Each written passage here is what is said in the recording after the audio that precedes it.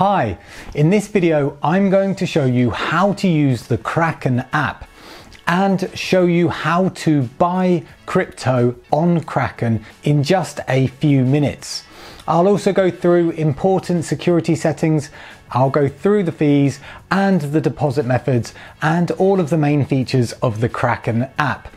If you want to know how to use the Kraken website or Kraken Pro, then that will not be in this video, but I will link these down below. If you've not used Kraken before, then the Kraken app is very simple to use and is great for beginners and very similar to Coinbase. So firstly, you want to download the app from the Google Play Store or iOS Store, then you want to open the app. So from here, you want to sign in if you already have an account or create a new account if you don't have one already. If you haven't already signed up, then I have an affiliate link in the description below, which if you sign up using it, then I will get a kickback and I will be forever thankful as it really helps support this channel. Now, once you've created an account, you will need to supply KYC information, which is pretty common across most crypto exchanges nowadays. KYC is Know Your Customer and is to prove you are not a career criminal. And so when verifying your account, you'll have to supply your address and upload a photo of your ID and take a selfie. Just be aware that verification says it normally takes a few minutes, but mine took about 15 hours. So if you're planning on buying crypto, you may want to do this in advance. Also, without verifying your account, you should be aware that the app is going to look slightly different with certain features hidden or disabled. You can also sign up and verify on the Kraken website if you find that easier. Once you've set up an account, I highly recommend setting up MFA to verify it's you through your phone when logging in. This can be done by clicking the account button on the bottom, then scrolling to security and choosing two-factor authentication and picking your authentication app of choice.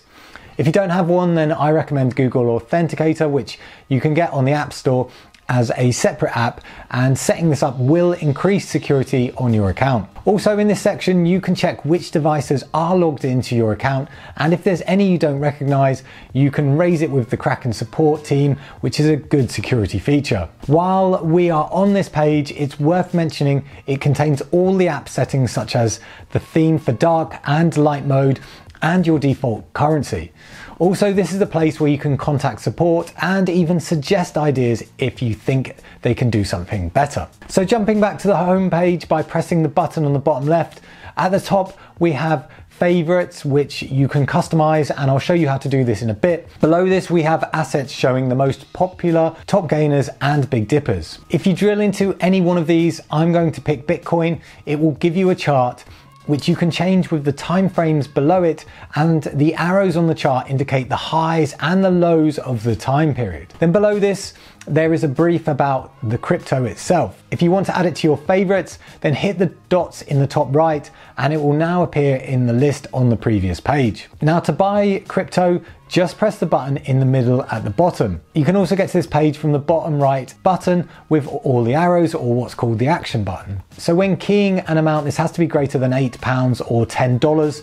Alternatively, you can hit the buttons below to pick one of these predefined amounts. Alternatively, if you want to buy a specific amount of a crypto, you can flip between the crypto and fiat amount by pressing this button here. And this is also how you see roughly how much crypto you will be getting. Underneath this, you have options for buying now at the current price, recurring buys if you want Kraken to purchase crypto for you every week or month, and custom, where you can get Kraken to buy crypto for you when a certain price is reached, which is similar to a limit order. Under Pay With, you have a few options such as Google Pay. I am on a Google device, but this will offer Apple Pay if you're on an Apple device.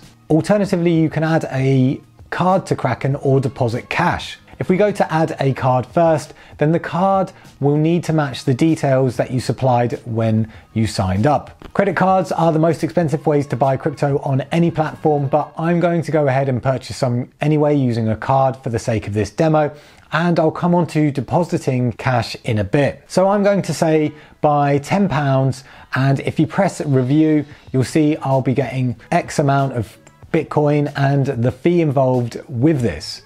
It's worth noting that buying, selling or converting crypto on the Kraken app consists of a displayed fee and, where applicable, a spread fee is included in the price. Spreads are basically how Kraken make money and is similar to you going to get currency exchanged where there is a buy and a sell price and the real price is in the middle.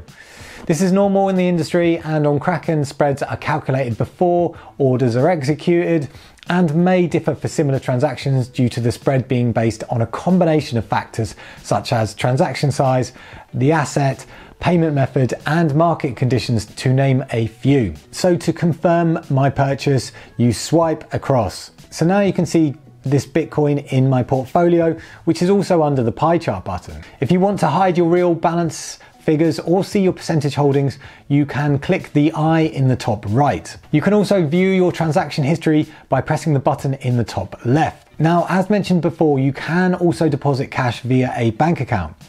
Now, you could have done this when buying crypto, but instead I've decided to show you this by clicking on the arrow button in the bottom right, because the other page is limited by your default currency. So if I press the button here, then first of all, I'm going to pick sterling. It's worth bearing in mind the name on the bank account you're depositing from must match that on your Kraken account, and this depositing method may take a few days for the cash to show up on your account. This then gives you all the details of where you need to transfer your cash. Just be sure to include the reference note when sending from your bank. Now for sterling, this is going to use Swift, and you can see there is a £3 fee to do this, with a minimum deposit of £4 and maximum deposit of 100k. But if I go back to another currency such as euro, they have other deposit methods and other fees. So for example, with a euro deposit, it can be transferred with SEPA with no fees. So it's probably worth exploring these if you have a multi-currency bank account. Also, if you're planning on depositing by bank transfer, it's worth noting that some banks in the UK block transactions to crypto brokers. Also, under this button, you can deposit crypto from another exchange. So if you scroll below the fiat currencies, you can see cryptos here. And if you press one of these, it will show you your Kraken wallet address and QR code that you can copy and paste into your other broker. Also under this button, you've got the options to convert, sell and withdraw.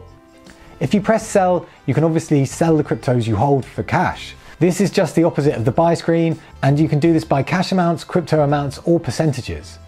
If you press next, you will see the fees involved and you can swipe to confirm, but I'm not going to do this right now. If you press the action button again, and if you go to convert, you can pick whichever asset you hold by clicking the crypto on the top button.